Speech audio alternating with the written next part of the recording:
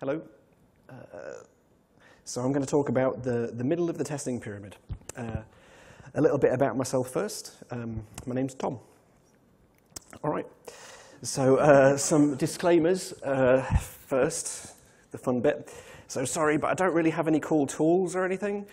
There's no real cool demos here either. It's nothing to do with burial sites. I'm just talking about a testing strategy. I think it's quite valuable to talk about, so this is why I want to talk about it. And I'm also just brushing the surface. There's a lot to cover, so I'm going to go quite fast. So first, what pyramid? You're probably quite familiar with this pyramid. If you're not, it's essentially just trying to give people some direction about how much tests to write and what type of tests to write. So the bigger the area of the pyramid, the more you do it. So you do the most unit and the least acceptance. This isn't just for front-end development, this is for all software, right? A lot of people are very familiar with this. Okay, so now this is about React, so we're talking about front-end applications mostly, single-page applications. So just to sort of, I'm going to sort of scaffold out a little bit of a standard front-end architecture. So there's three boxes on the page, right? There's the big box at the top, which is I'm using to reference the bundle.js file, right? And then there's the middle box, which is your browser, which sort of loads in the bundle. And then the browser communicates, the bundle communicates through the browser, often to a server, right? Using these sort of APIs that you get from the server. Just another disclaimer, this is a little bit of a techie talk. I'm going to get fairly deep into the techie stuff. So like you're using fetch, you're using XHR, whatever in the browser. In your bundle.js, you've got your sort of entry file, which is where you start things up, and then it dives deep and gets an implementation, right? And then you've got your server to serve out requests. This is a sort of standard thing that most people do with single-page applications. So where do unit tests fit in with this? Unit tests are great, right? No question about it. You give confidence of your code. You know, it's really useful for doing maintenance, for doing improvements, fixing known bugs that you might have. It's like a cheap proof. It's fast, you know, you can get a lot done quickly. So here's the application again. And where does unit testing fit in with this? I'd say it was around about here, right? I've got these solid lines at the top, which are sort of where you're grabbing your implementation and you're asserting on bits of it. And then there's these dotted lines where you're sort of controlling things to be able to set up scenarios to test, like stubbing and spying and things like that. And sometimes you even have dotted lines into your other parts of your implementation at times as well, right? You've got, you know, you're just digging really deep into there with your unit tests. And you might be using JS DOM instead of a browser. Just to sort of replicate that browser scenario, you might be doing that. You don't have to, it's just one way to go a little bit faster. There are some pitfalls for unit tests. It can be a little bit overkill. Like if you're doing a React component, if you've got your render method and there's a lot of markup in there, you don't necessarily want to test every single word in that markup. It can feel a little bit like overkill to do that sometimes. Sometimes it's just a little bit, you know, it's obvious. You can see what it is, you don't need to test it. A lot of people tend to do something which is like you implement it first and you do TDD second, right? So, I mean, it's a completely valid strategy. Sometimes when you're writing the test, you're like, I have no idea how this is actually going to work, so I need to experiment a little bit beforehand to figure out how it's going to work, and then I can maybe comment it all out and start writing tests to achieve that goal. And you might change things a little bit from the tests, but you know, it can be a little bit of a slow process, and you need to know about the implementation before you can do anything, sometimes. Also, with unit tests, you don't always cover those like micro integrations that you might have within your app. So like your routing, not many people test a routing config. You might, but you don't necessarily. This is something that gets sort of ignored, or other configuration files.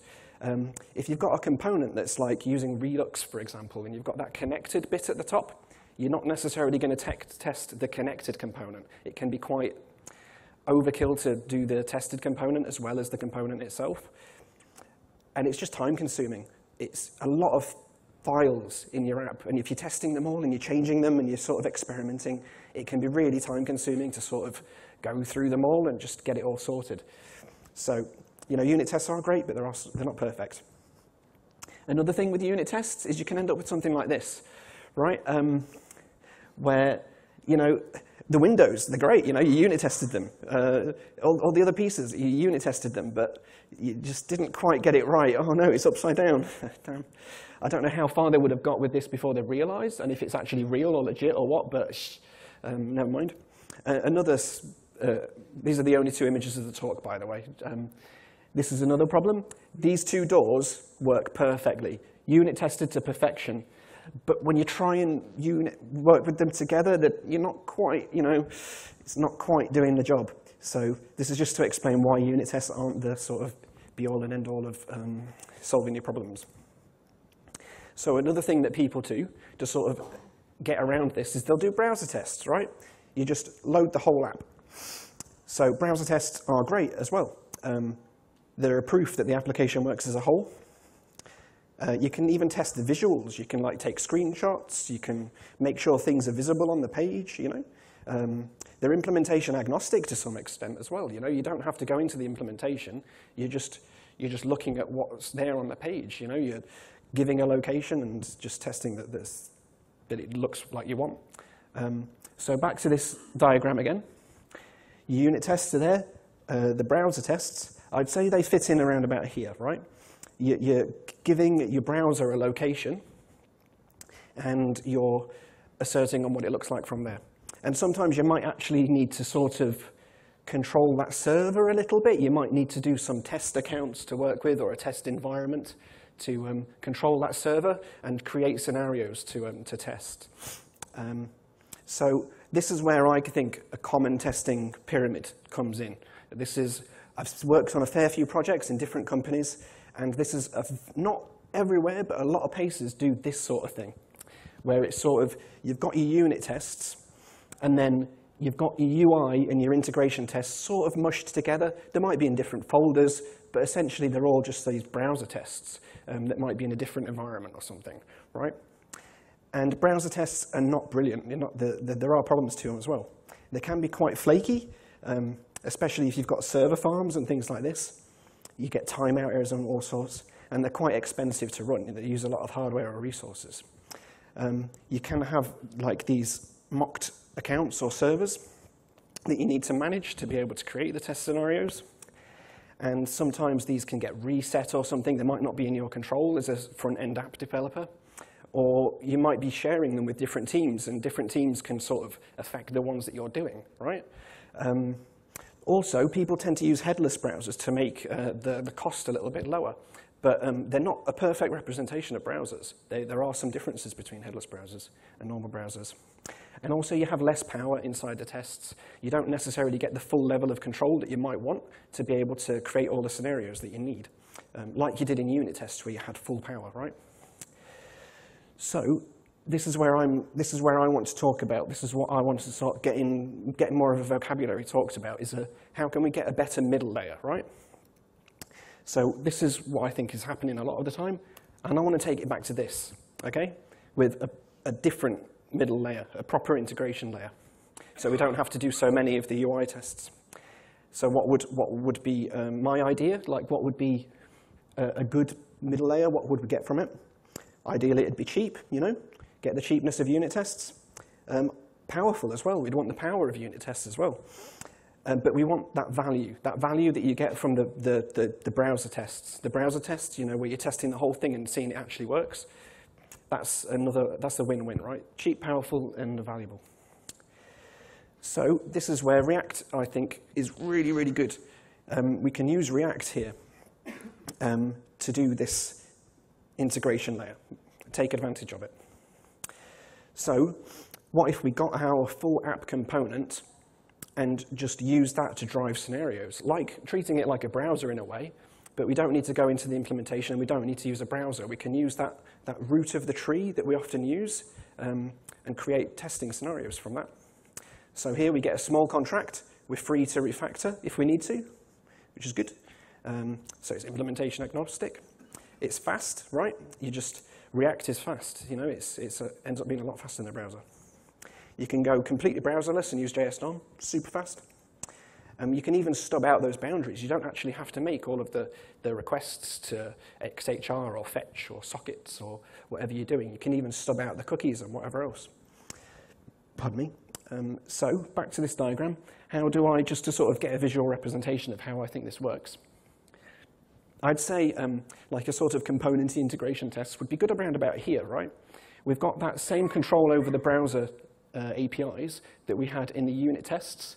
Going down there, we control in fetch and push, but we're diving into the component tree. You know, we're not going deep into the implementation, and we're just having to skip that entry a little bit, just to sort of be able to control it in a testing world. So how is it powerful? Well, you've got control over history, push state. You can do your stubbing and your spying. You can do XHR and fetch and sockets, session, cookies, local storage. You can control all that. It's just like Node or your normal testing, unit testing world. How's the value? Well, you get to assert on the high-level features like you did in a browser test. You know, you can assert on your DOM and your copy. Maybe you've got like, your branding's really important and you need to get the right tone of voice for your company. So that copy has got a lot of value. Or maybe it's multi-language and you want to test that a full journey works in the right multi-language scenario. The transactions, you're not necessarily asserting on just the things that you get from the server that are displayed right. Sometimes you need to assert that the things that you send back are correct as well, right? What about your data tracking and your analytics? You know, you get the ability to test that here. You get the coverage of the integrations that are missed by unit tests. So like the routing, you wouldn't necessarily do it in unit tests. You can cover it in detail here. And those connected components, you can cover those as well. And you can even just go on full customer journeys. You can just drive a complete scenario through these tests and make sure it's all covered. And you can do loads of them. Maybe not as many as you would do unit tests, but definitely more than you would do browser tests. So some basic code examples. These are a little bit pseudo-codey, a little bit contrived, but I'll just go through them. So this is a complete one, straight up. So at the top, I'm using Enzyme here. I don't know if you're familiar with it, but it's a sort of assertion library for React, and it's really, really useful for this. And then app main is my application. That's where my root component lives. I'm also getting history, and I'll explain why in a minute. So with history, this is your like window.history push state, right? This is something that this app works by. And I'm pushing to the path bar, okay? But I've had to get that history not using the window push state one, and that's because of JS DOM. I'm using JS DOM for this, and it just doesn't have a complete window implementation. So what does that history look like? I'm using this library, create memory history, made by the React router people, and they do a memory history, and that's perfect for this scenario. As long as my apps are using that history, then I can still use it to drive my tests. So a little bit of a compromise, but you know, it's still valuable. So yeah, there we go, that was the history.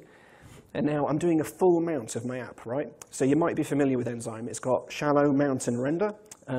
Render, that's just going to give you a HTML. Shallow, that's only going to go one component deep. We want a full mount. We want the whole thing, right? It's still fast, you know? Shallow is often the thing that people go to first, but in these scenarios, I think mount's really good.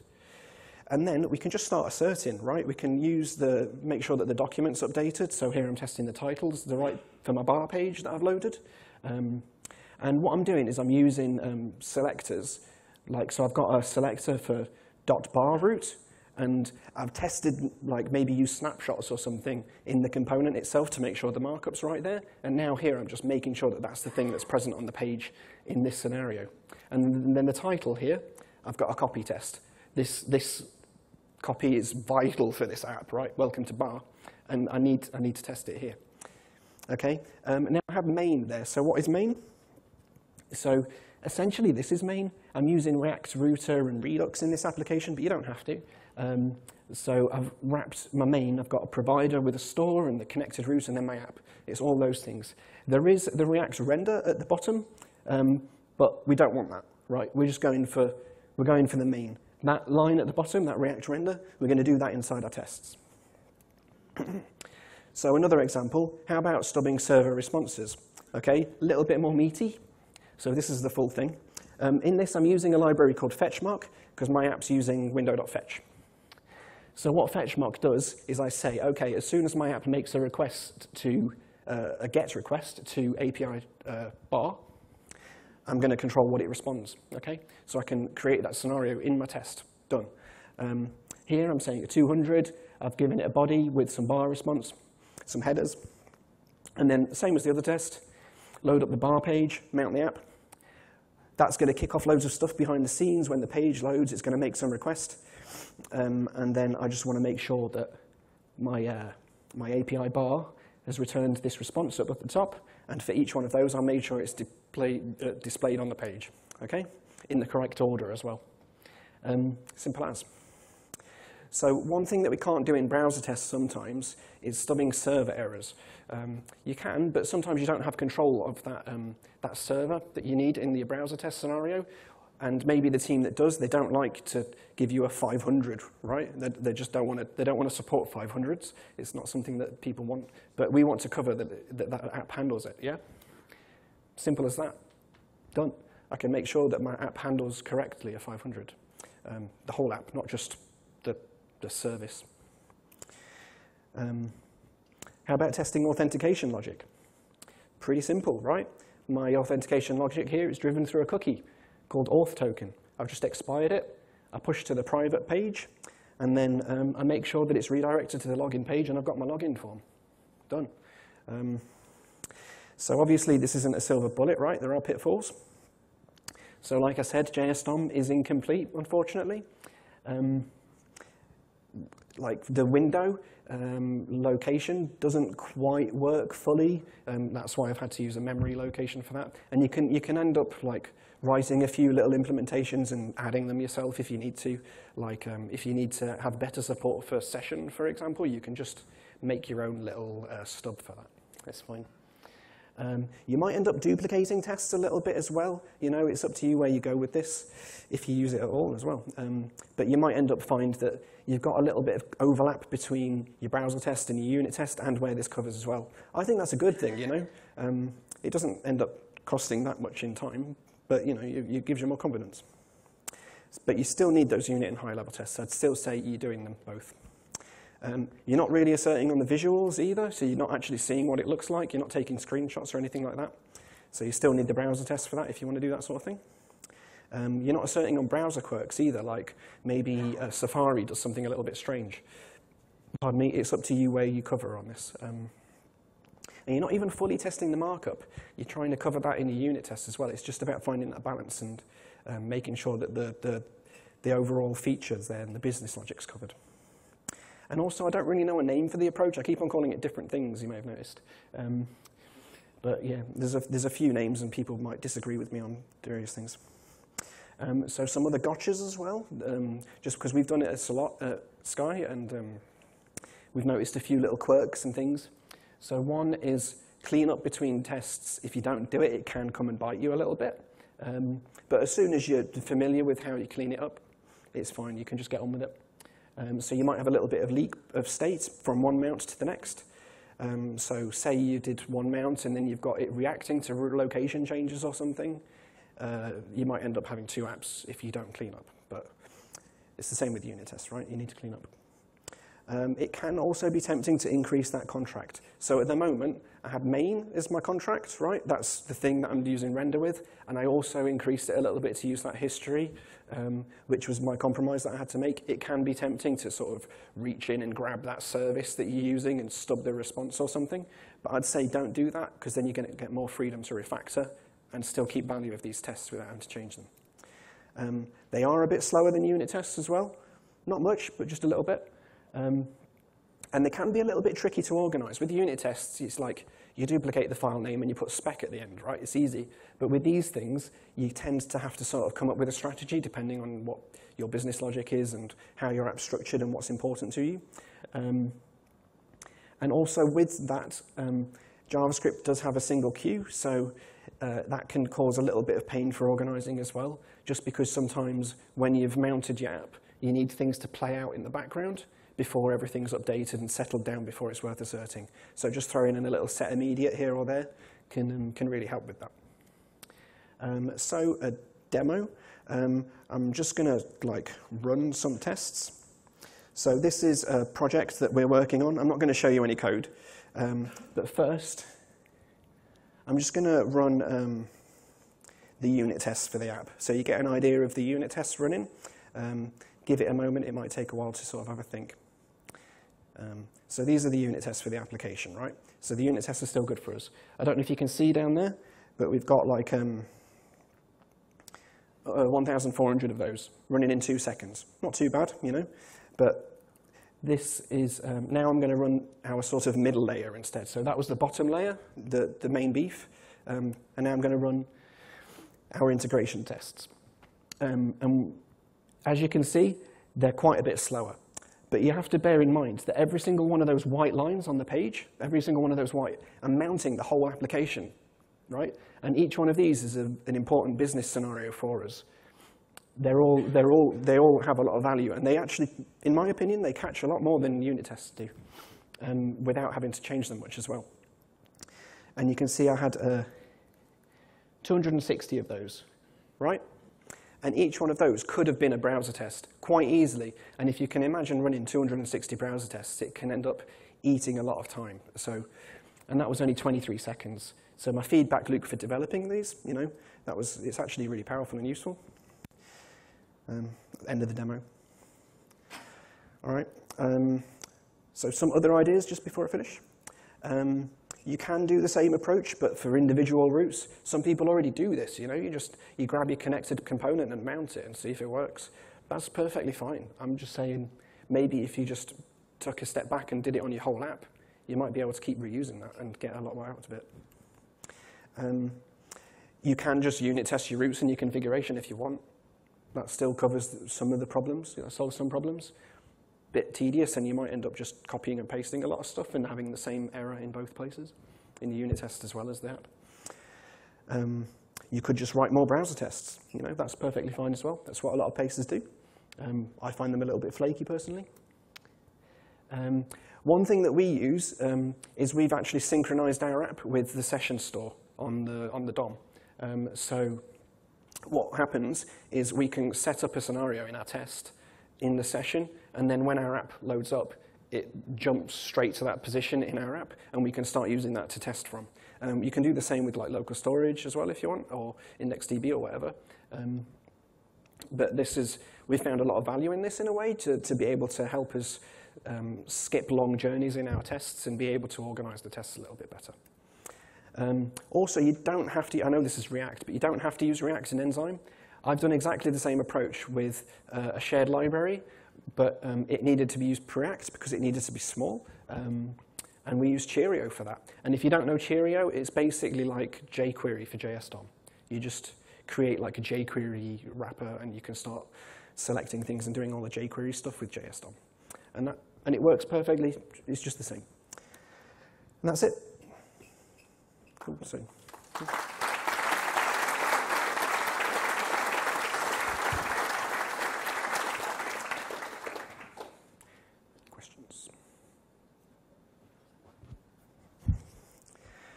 Easy questions, please. I need a beer. So looking at the demo, that was a really good demo, and I noticed you were stubbing down right down to the fetch layer. Yeah. Would it make any sense at all just to say stub at the Redux layer, so like actually stubbing your entire state object?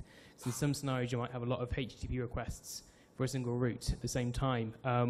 Would it make sense in that scenario to maybe stub it at the Redux state layer, or is there not much point to it?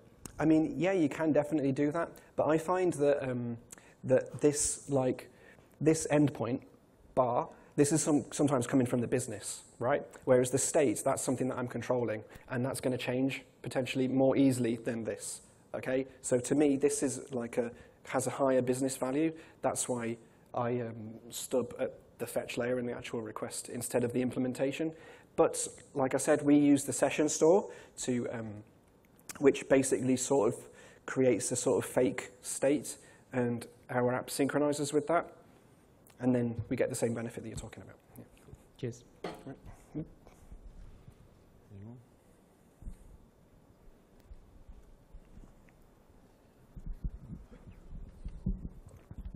Hello. Yeah, so I presume you still have browser tests as well. Would you say this replaces some of the browser tests, or is this an extra layer? Or So originally in our team, before we had these, we had maybe 40 browser tests, and we found them really, really painful. It took like 45 minutes to run them, and then to find out that one had broke, you'd had to wait the 45 minutes before you could develop it. So then we started doing this. We slimmed those browser tests down to 2 minutes initially, and had these down at 26 seconds. So it saved loads of time. But definitely the browser tests are invaluable, right? There can still be problems that these won't catch that the browser tests will, but it just means that you're obeying that pyramid more accurately. You know, we're taking advantage of the middle layer, and we're doing far less browser tests instead of the two-layered pyramid that I showed before. Instead of this, yeah.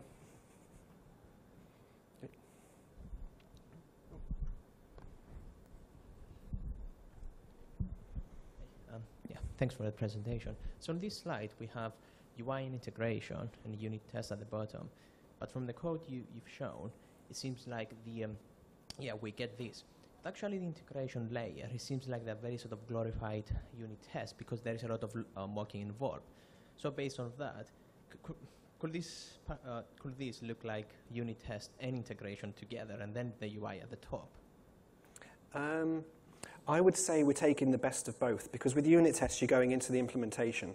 It's oh yeah, exactly. That's why maybe they seem like it's better for them to be like together, like you have unit and integration, because they are very closely related because of the mocking involved. The thing is, the mocking that we do is generally we're just mocking this stuff in the middle layer. Whereas in the unit tests, we can end up mocking some of this stuff as well. So that to me is a really big difference. That's why I think it's like that. I mean, if you've ever done Node stuff, Supertest is a really like the equivalent in Node. I don't know if you're familiar with Supertest, but it's like you run the whole app, you make a request, and you see that it does the right thing. You can end up mocking out other servers that it communicates with, but we have Supertest tests that sit alongside our app tests as well. So, I mean, yeah, there's definitely a lot of similarities between these tests and unit tests, but for me, that's just, there's a lot of power and cheapness to unit tests, so it's just taking advantage of that. Okay. What sort of architecture do you use for these unit tests? So, like, as you said, specs are sitting alongside the file, whereas for integration tests, it's a bit more difficult. So, do you have an example of how you structure? I don't really have an example without showing you NDA code, so I can't show you, sorry. But we tend to organize a lot by routes, so like paths of the page. We put a folder for that because a lot of logic happens in those. But then if there's an important widget on the page that uses a lot of components behind the scenes and a lot of services, we might have a file or a folder specifically for that, just so we can really drill down into all of the scenarios that has to deal with. And I think it just sort of grows over time. You start experimenting, and then it's not too hard to sort of move them around a little bit, just as you start to evolve and learn about the direction that your app and your business wants to go in, right? So I don't know if that answers your question that much. Yeah, thanks. Yeah, okay. Any more questions? Oh, yeah, I think it's good to take the last one. Thanks. So I had continuation of the question about combining unit test and integration layer. So you said you're mocking fetch, you are using cookies history, and that's probably it for integration test. Do you really need JS DOM in that case? Couldn't you basically treat entire app as a single component that you are unit testing but on the high level, and basically just traverse virtual DOM for your class names and so on? Just not use DOM at all on that level? We maybe could, but I think the DOM helps with doing a full mount, because we want to react to click events that happen. So sometimes we actually fire a click. Mm-hmm. Okay, I've got, just 1 second. Oh my, I've got a file that I can open. I think it's called example test. So this is an example test that we have. I don't know if it's got any clicks on it, but you can see that we do test more than just browser fetch. Like here, we're making sure that the tagging is correct. Yeah, sure, but I mean, for selectors, what I meant, you can just basically use them against the virtual DOM instead of the real DOM, right? So theoretically, you could just render it virtual DOM when it's not mounted to the real one, and then you don't need JS DOM, and you could run your tests faster, maybe. Yeah. If you want to talk to me more about it after, I'm interested. For me, like JS DOM is quite fast. As you saw, it was only 26 seconds. But if we can make it even faster, then yeah, I'm all for it.